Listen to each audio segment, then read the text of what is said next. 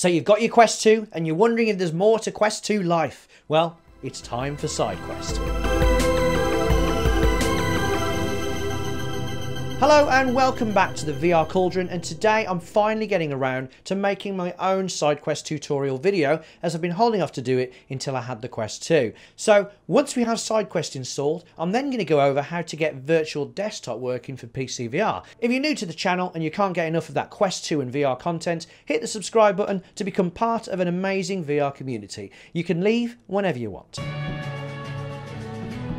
Now, although I'm uploading this on Friday, it's actually Wednesday, same t-shirt, as I filmed this back to back with my last video, Matrix 2 and 3 style. Hopefully I won't forget how to act like my character from one video to the next. And the reason for that is because we're having a Friday night get together in Rec Room and maybe some other games to celebrate Questmas. So come along, we'll be starting soon after this video goes live, and watch out for the live stream if I can get it working. So let's jump in with the installing. In we go. So here we have SideQuest, which is a program that you'll install on your PC, Mac or Linux computer. You can get all sorts of amazing games and programs here, including my personal favourite shooters, Pavlov's Shack and Hyperdash. The programs here are generally either pre-release demos or programs that for whatever reason couldn't get onto the Oculus Store.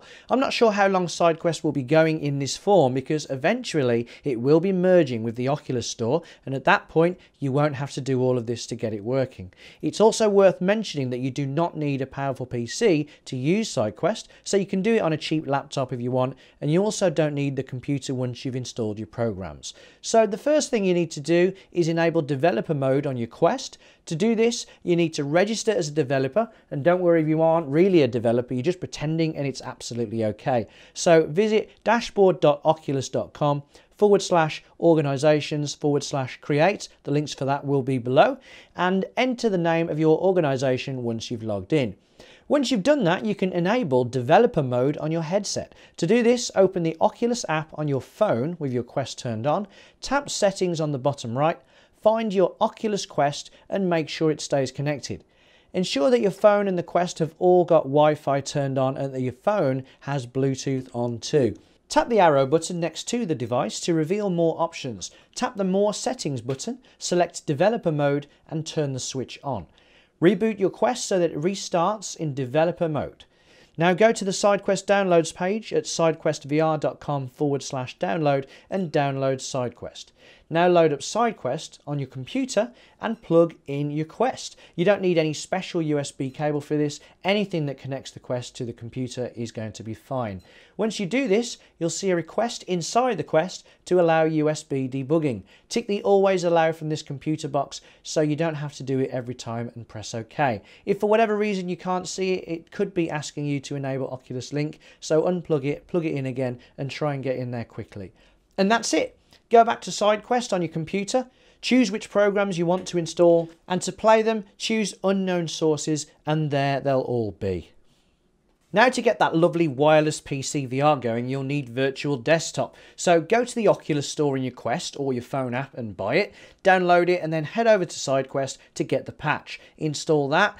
You also need a Virtual Desktop streamer app on your computer, so head on to www.vrdesktop.net and download the streamer app. In the streamer app, you need to set your Oculus account name, and there's various other settings that you can play with too. Now, when you load SideQuest, you'll have the option of choosing VR games and playing them through a wireless connection instead of Link. I highly recommend a 5G router and that you're pretty close to it when you're playing. You want the connection to say 866 Mbps, and if it does, you'll be getting great performance. You don't need amazing internet to do this. Ideally, you'll have the computer wired to the router and then the Quest connected to that same router with a 5G connection. This actually works in my shed too, where the router is connected to a powerline adapter. And that's it. Enjoy the awesomeness of wire-free PCVR. Trust me, you can't go back to Link once you've tried it. So there we go. If you found this video helpful, don't forget to hit the thumbs up button. And if you have any questions or your own Quest tips to share, then let's hear them down below in the comments. Remember, if you want to stick around for the VR talk for advice or to help me help others, then don't forget to subscribe. There's links everywhere. I've been Al. Thanks for watching the VR Cauldron. Take care of yourselves, and I hope to see you next time, or maybe just after this video. See ya. When I'm upside down.